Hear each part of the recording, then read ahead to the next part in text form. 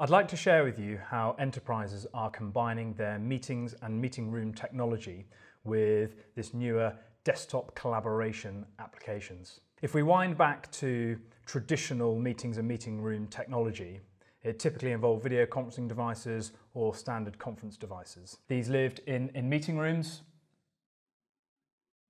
dotted all over the world.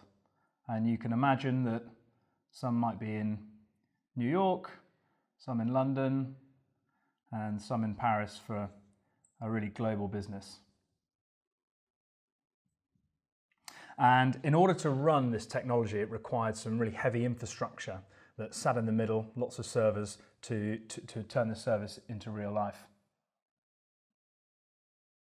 And although this diagram is much simplified, this would be replicated all around the world to deliver this collaborative platform. And as time progressed, this then was iterated upon and turned into better and better technology for industries.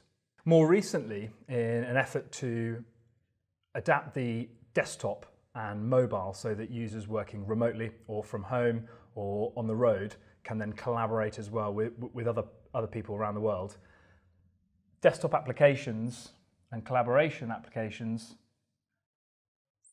have been designed so that users can collaborate on files, they can send messages, and they can describe attachments and wikis.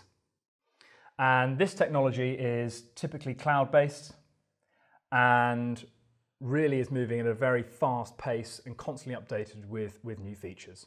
And industries today are trying to create a joined-up experience between their meeting room technology and this desktop collaboration approach. And as it currently stands with this legacy infrastructure and legacy equipment, it just simply isn't possible to integrate these two tightly together. What really needs to happen is an update to the next generation of platform for this meeting and meeting rooms technology.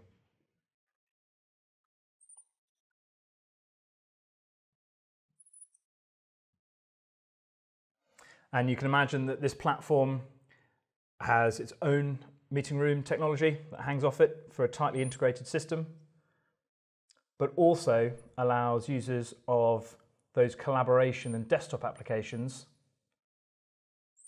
to also be part of those meetings. The desktop collaboration applications that users are using can then integrate tightly again with this next generation platform.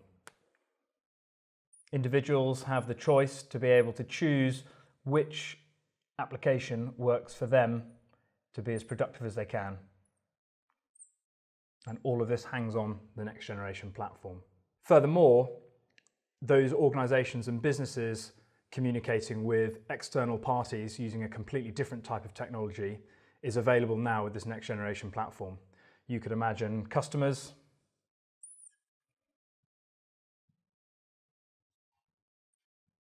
partners,